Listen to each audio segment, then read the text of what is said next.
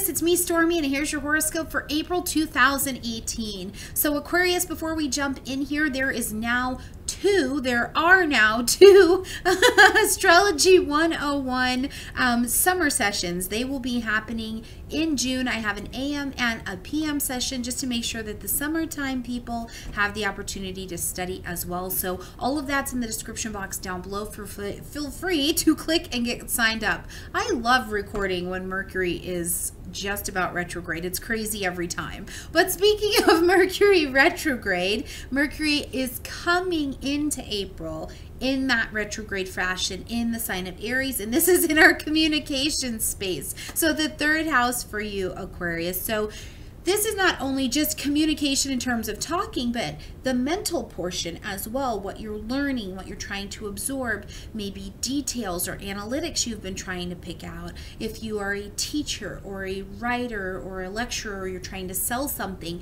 you may see delays in these things, but it gives you an opportunity to relook at, recreate, refinance, re-edit, whatever it is. You get the opportunity with the communication planet to go back over the translation of these things to make sure that after Mercury comes out of retrograde, things can move forward a lot more swiftly.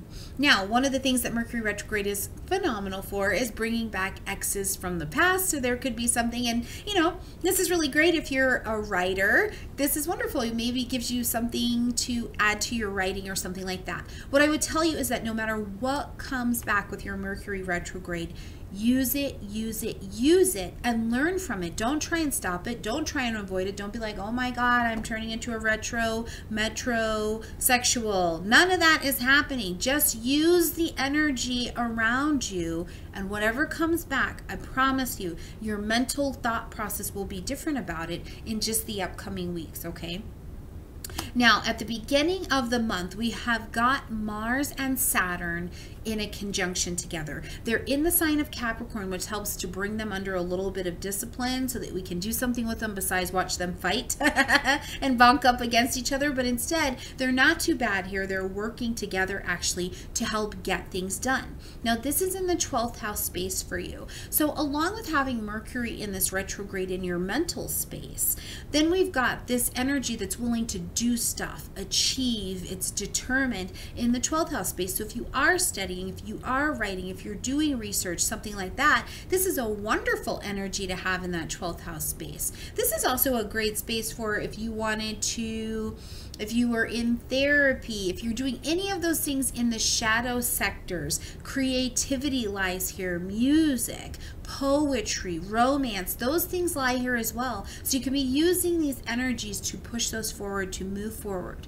Now, on the 4th and the 5th, in those 2 days, I still think that the energy is affecting on both days. We're going to see Mercury that is retrograde coming into a square with this conjunction between Mars and Saturn. Now, Mercury over here in the 3rd house, we've got the 12th house over here. The square says, I need action and I want attention now. So it will shock you almost into taking an action, into doing something about it, because the square is not going to wait. It wants a response right now. But the idea is that it's bringing on this strong determination, some sustained level of determination to get you towards your goal. So this is a very useful energy. What it can feel like, though, is kind of heavy, because this energy says, hey, I need you to grow up. We're going to grow up and make more mature decisions, take more mature action, so that we can get these things done. So look forward to seeing how this translates for you, because ultimately the idea is to get you to the goal.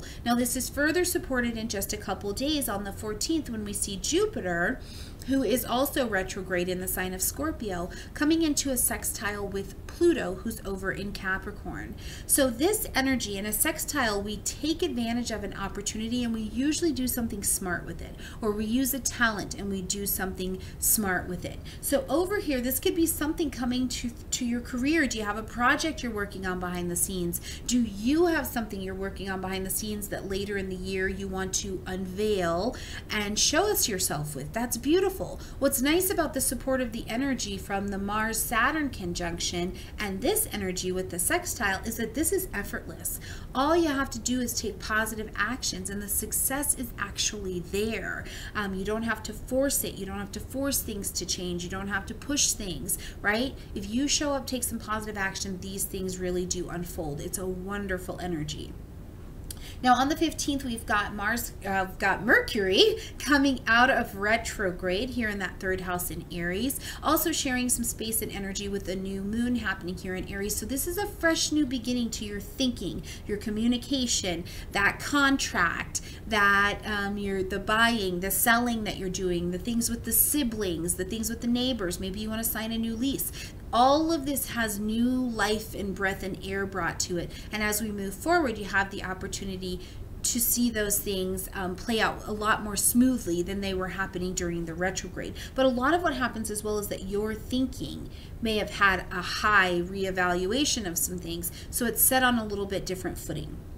On the 17th, Saturn is going to take a retrograde, and on the 22nd, Pluto will take the retrograde.